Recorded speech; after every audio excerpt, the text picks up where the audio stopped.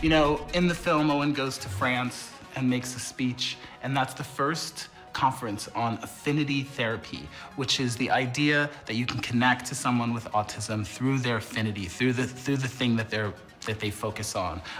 Many people with autism focus on one thing. And so now, because of the book and the film, MIT, Cambridge, and Stanford have started a study on affinity therapy, and Owen has sort of sparked a movement of change within the autism community, which is really amazing.